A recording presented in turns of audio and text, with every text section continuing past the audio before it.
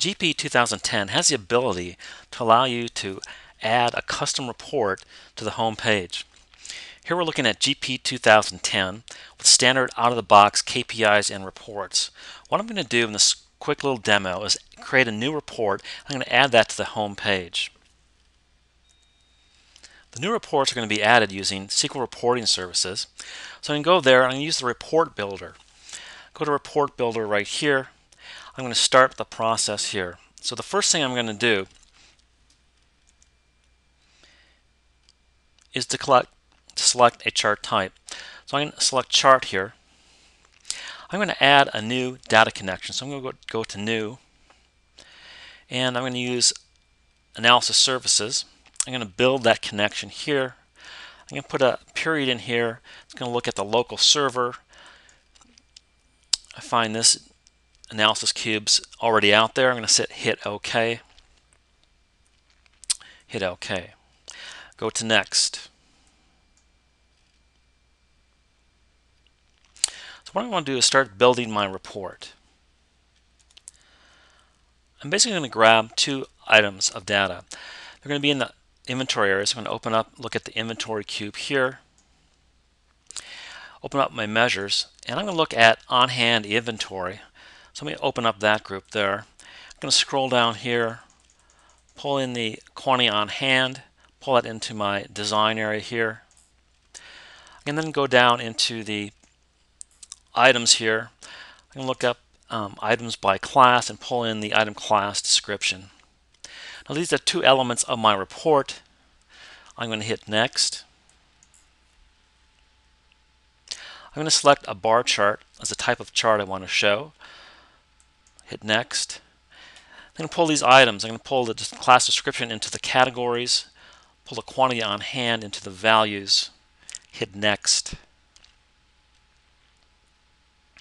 It brings up this report. I'm going to select this style here. Here's my report. I'm going to make it look a little nicer here. I'm going to get rid of some of this stuff here. Don't need that. I'm going to not show that axis, not show that axis. Let me change the title.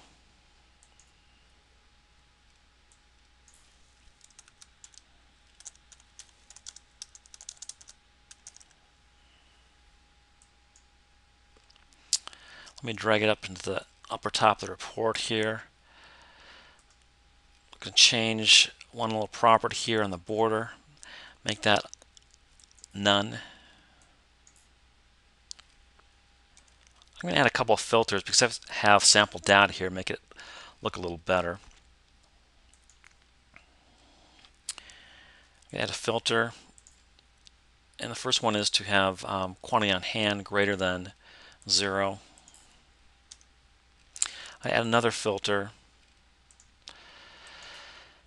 and so my sample data has empty in it, so I'm going to exclude that. And now I'm pretty much done with my chart, so I'm going to save it. Save it here, and I'm going to load it up into the report server, the 2, and then into the inventory. And there's a separate special folder here that'll make this report available in Dynamics GP 2010. So I'm going to load it into this folder right here, and I'm going to name it and save it. Okay, now that report's up on report services, so let's take a look at it there. Go back to reporting services here, drill down on 2, drill down on inventory, and then charts and KPIs. Again, this is a special folder. Here's my new report. Just open that up.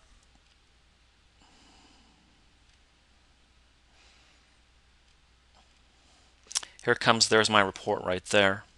Now, let's take the final step and add this to GP 2010 onto the home page.